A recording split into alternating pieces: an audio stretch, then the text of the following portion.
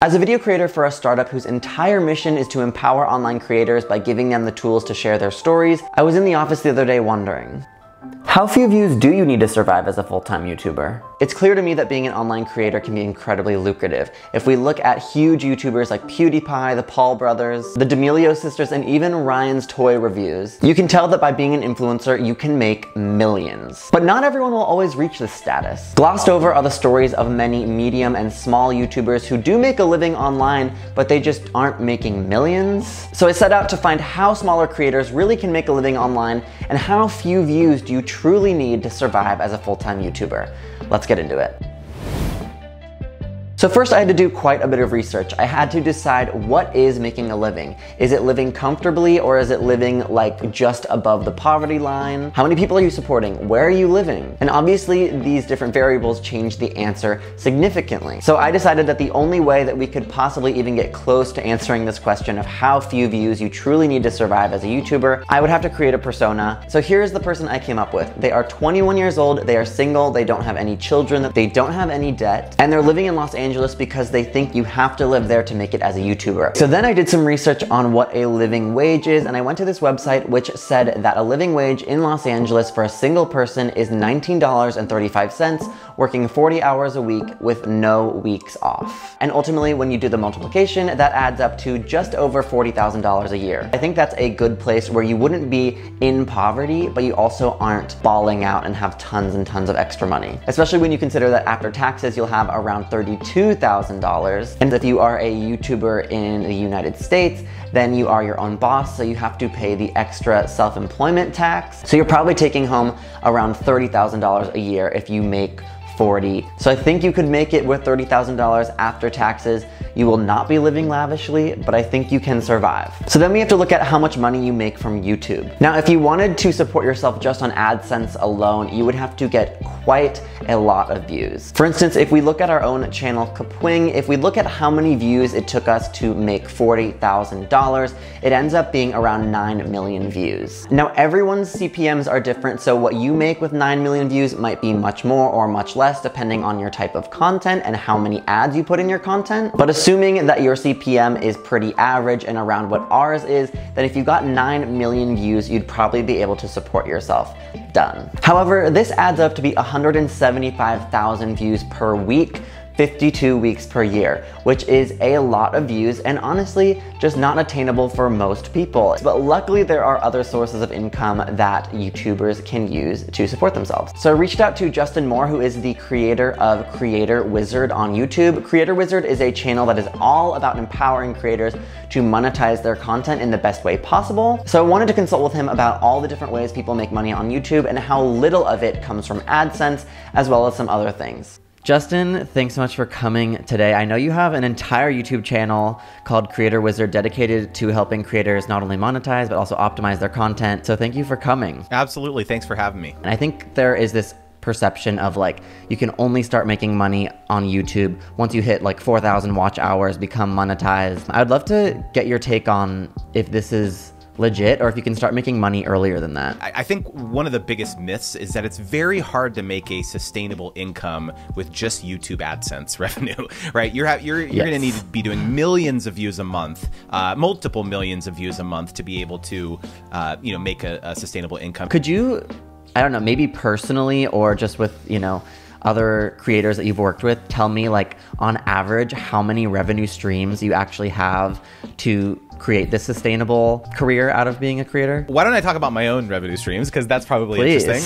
So we have YouTube AdSense, we have brand deals, we have, I do consulting and coaching. I have a newsletter, so I do sponsorships on the newsletter. And I also have a digital course to help people get brand deals. And then affiliate income as well. Affiliate income is a non-trivial part of our business too. One really interesting thing to note, which is that about 6 to 7 years ago, like 95% of our income as creators was from AdSense, right? Whoa. And now it's 3%. Yeah. So it's been a gigantic shift, and there's a couple of reasons for that. Number one is that there's just a massive proliferation in the amount of creators and content and, you know, monetizable inventory that advertisers can run their content, their ads against, right? And then, so that's kind of the declining trend line. And then the inclining trend line that, you know, is the reason that, you know, it's only 3% now, is that there's just so much more interest with brands to partner with creators. So like brand deals is a big part of our business. And so that has kind of like just grown to like take over a huge piece of our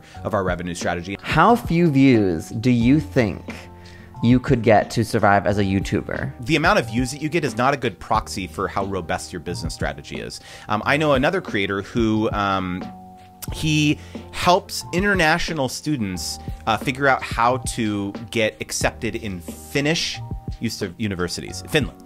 In Finland, and he went full-time as a creator, and he has less than 5,000 subscribers on his YouTube channel. You know, most content, I don't know exactly what the updated statistics are, but it's like you're probably going to see, for 1 million views per month, let's just say a million views a month, because I like thinking monthly, because we're talking about being sustainable, right? It's not just a viral video, right?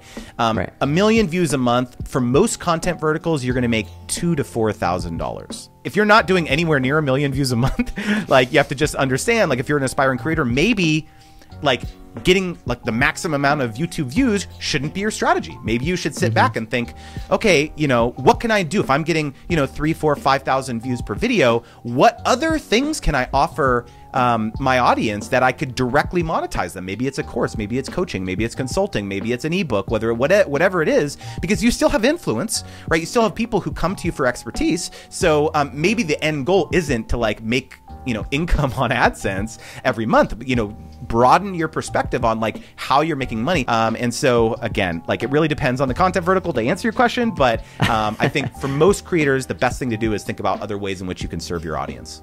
Well, Justin, this has been super awesome. Thank you so much. I know you have so much more info on your YouTube channel, Creator Wizard, and on your website.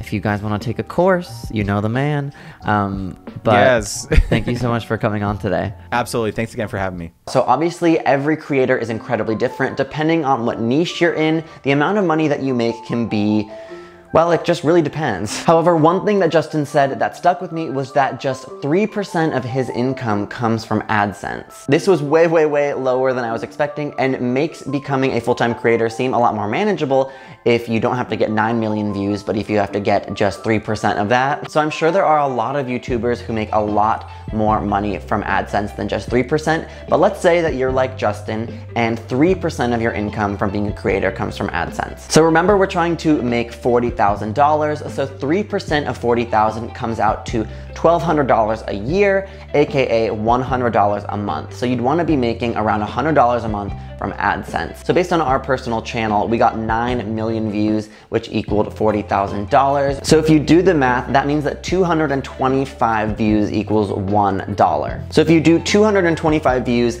times 100, because you want to make $100 a month, then you end up with 22,500 views per month on YouTube, which is much more manageable than the 175,000 views per week, which ends up being like 700,000 views per month. Big, big difference. I think getting 22,500 views per month, it's not easy necessarily, but it's much more manageable. So if you are like Justin, then you would be able to survive off of 22,500 views a month if you got 97% of your income outside of AdSense. However, and there's always a caveat, we have to understand that as a creator, opportunities are always changing, always. And so a part of me thinks that actually the number of how many views you actually need to survive are 0. And I know that sounds weird and not possible, but let me explain. Okay, so for instance, I no longer really make any videos on my own personal YouTube channel. I was hired by a company to do it for them. This is my full-time job. I make several videos per week. And so I'm not being paid based off of views, but I'm being paid based off of salary. Now, obviously I'm trying to make views for my company, but it's not so tit for tat where it's like I'm only being paid from my YouTube AdSense, right? I no longer have to worry about views in the same way as I did before. So if you're a working creator, just keep your head up and know that you'll be able to make it work. I did, even though I wasn't making tons of money from YouTube before, and I'm making more money than ever doing this than I ever was doing my own channel. So opportunities arise, follow the opportunities, and you're gonna develop a ton of skills that you can use to support yourself for the rest of your life. So Maybe the answer is 0. I know that's cheesy, but Alright guys, I hope this was helpful. Make sure to subscribe to the channel to join an online community of modern creators. Also check out our Discord so you can hang out with other Kapwingers and the Kapwing staff like me, and I'll see you guys in the next one.